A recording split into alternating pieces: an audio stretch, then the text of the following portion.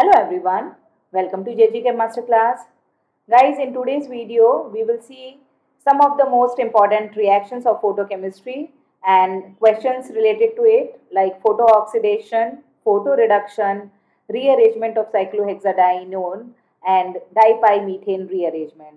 So you can find here previous years of solved questions of M.Sc from BCU University, and we will discuss the questions related to this topic. Let's start.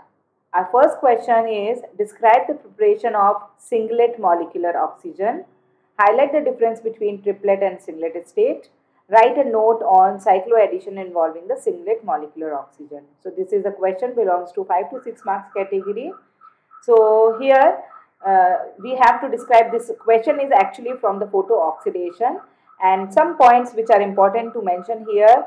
How we can prepare the singlet molecular oxygen. So basically singlet molecular oxygen can be prepared by thermal methods, and here you need a sensitizer to prepare the singlet oxygen. So the sensitizer will go to in triplet state and it will interact with the triplet oxygen.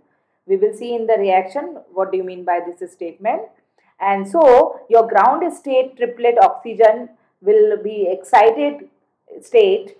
That is your singlet state oxygen. So basically the ground state oxygen is in triplet state while the excited state oxygen in the singlet state.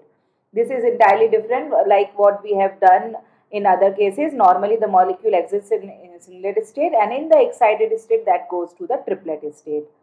Okay, so why this is because oxygen with the lone pair of electrons is more stable than having a single radical. Therefore, the triplet state is more stable here, and the radical, single free radical having on oxygen, that is singlet state, becomes a less stable, and so it is the excited state.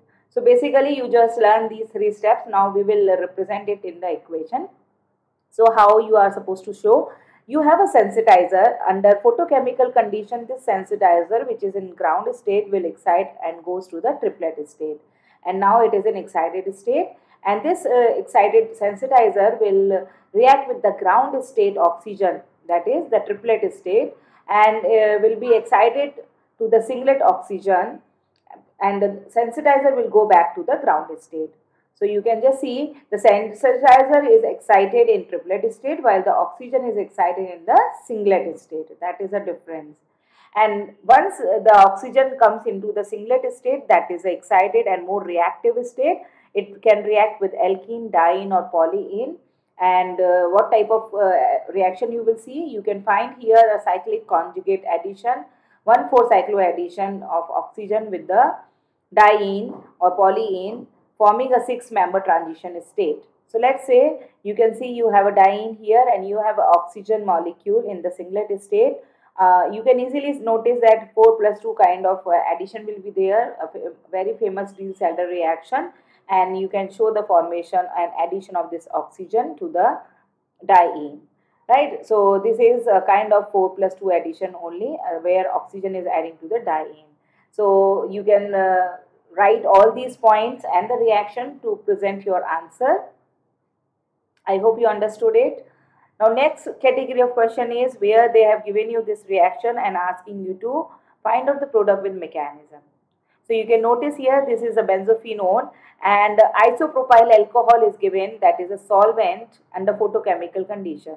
So if you just recall in your mind that the reaction in the presence of isopropyl alcohol solvent, it is a photoreduction reaction. So photoreduction means hydrogen will be abstracted from the solvent to give 2 free radicals, and basically the product which you will get will be here benzphenol, and the oxidation product of alcohol, that is acetone, you will get here. Now we'll see the mechanism. You have benzophenone under photochemical, it will go into the singlet excited state, and then from intersystem crossing it will go to the triplet excited state. Once it is in the triplet excited state, it will react with the isopropyl alcohol solvent and will generate 2 free radicals here. You can see here you have alcohol, so this tertiary carbon is more stable, and so the proton is going to be abstracted from this carbon, leading giving you a secondary alcohol here or free radical here. And here you have more stable free radical. The oxygen will take this proton and leading behind the more stable free radical for benzophenone also. So benzophenone ketyl radical it is generating and acetone ketyl radical. Because of the stability you will get these two free radicals.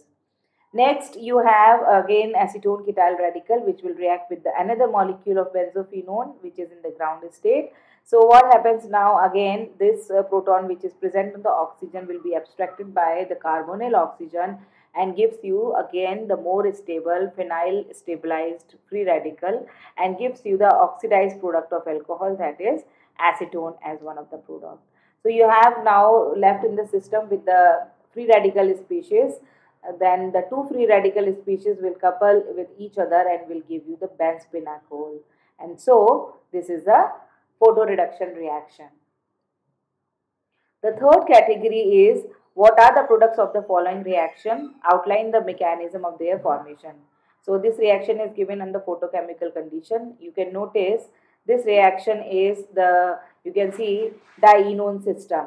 So basically rearrangement of cyclohexadienone you are having here, and if you recall, under photochemical condition it is first going to the singlet state, after ISC triplet state, then the rearrangement will occur and it will give you the zwitter ion. You can see here oxygen will bear a negative charge, rearrangement, and this carbon positive, and so the double bond adjacent to it will give its electron and will form a bond like this.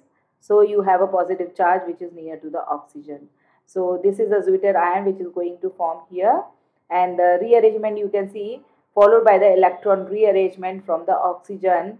You can see the cyclopropane ring is going to open here and it will give you the rearranged product ultimately.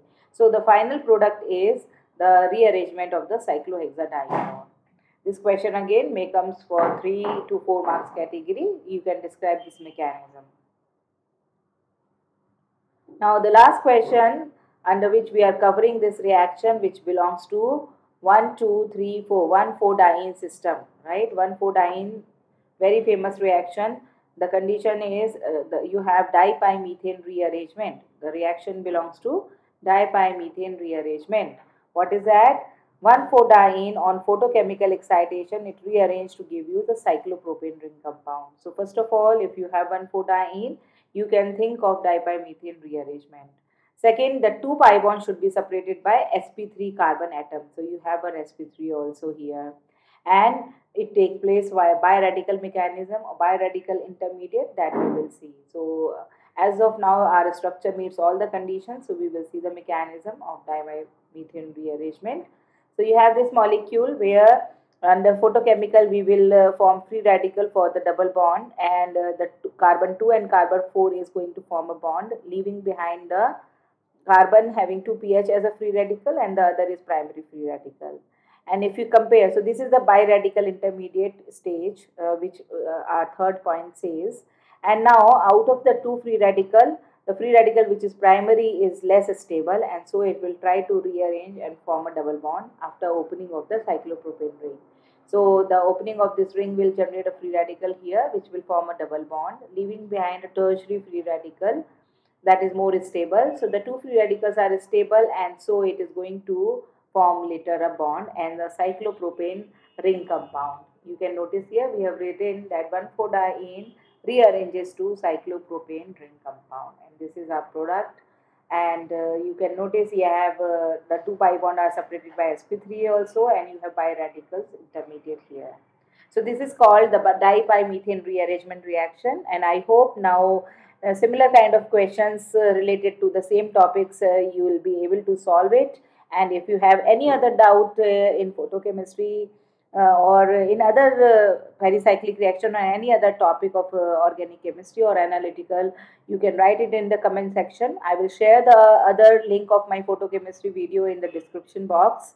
And if you like my videos and if you feel that these videos are going to help you to solve your questions, then please do subscribe it, like it, and share it with your friends. Till then, happy learning. Bye.